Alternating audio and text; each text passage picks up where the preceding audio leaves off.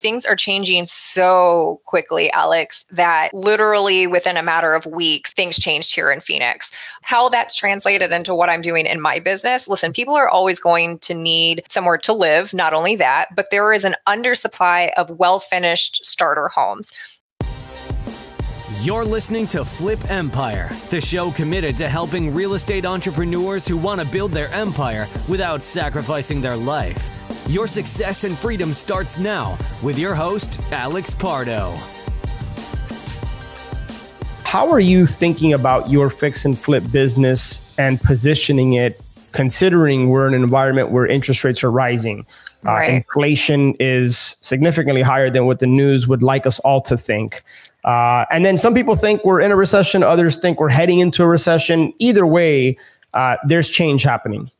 Right. This is the benefit of having a network like ours and also being connected and interconnected with your lenders. When I was raising private money, instead of a 10 or 15 minute conversation lately, it's kind of graduated into maybe like a 45-minute conversation of like, what are you seeing? You know, what's going on? What are you seeing with those projects? What are you seeing on those deals? And that helps because things are changing so quickly, Alex, that literally within a matter of weeks, things changed here in Phoenix.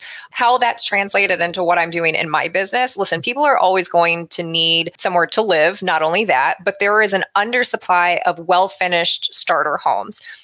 Let me qualify that a little bit more. So people that have been beat up so much in the market are finally, it's sort of a gruesome analogy, but like they have the gun in their hands and they're like able to control a little bit more of what's happening right now. So even though Phoenix is technically still in a seller's market, the majority of our cities are like very quickly leaning towards a balanced market, maybe a buyer's market by end of year or early next year. Don't quote me on that. But what I'm seeing is that a project that maybe people would have been falling all over themselves a few months ago, they're now nitpicking it.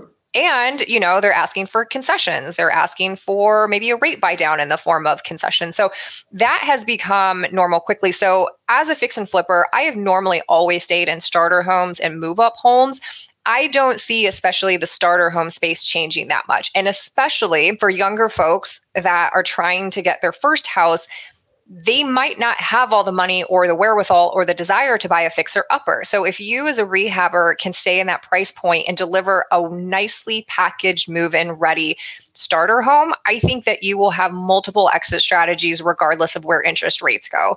Because you can sell to other investors that are just looking for some sort of yield, right? And they're projecting 10, 15 years out. They're not trying to make a profit like I am as a rehabber. You can sell to first-time home buyers. You can sell to hedge funds if those are in your market. So what I'm doing to change not so much my buy box is I don't want to take on any major reconstruction right now. I don't want to take on huge rehabs that are going to put me 4, 5, 6 months down the line, especially as, you know, you've seen what's going on in the supply chain. Interest rates are probably going to go up. You know, the CPI is coming out tomorrow. So everything is kind of pointing to like, in all probability, we're going to continue to see interest rate hikes and inflation stay. All right, my friend, I hope you enjoyed that Flip Empire episode and got a lot of value out of it. Make sure to check the show notes page for any resources that were mentioned. And speaking of resources, honestly, I don't think I've done the best job of sharing with you my top curated, highly recommended tools and resources that I use in my business or have used in my business. In some cases, these are affiliate relationships with people that I highly trust and respect. And I know these tools and resources can help you and your business go to the next level.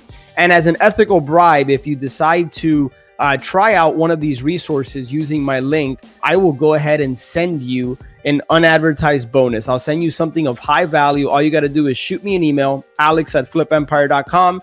Go ahead and let me know that you that you tried out this resource, and however I can help you getting started with that, chances are that I know it very, very well and currently use it or have used it. So make sure to check that out, flipempire.com/resources. And if I can be of help or service to you in any way, just shoot me an email, alex@flipempire.com, and I will do anything I can for you. Have an amazing day, and I'll catch you on the next show.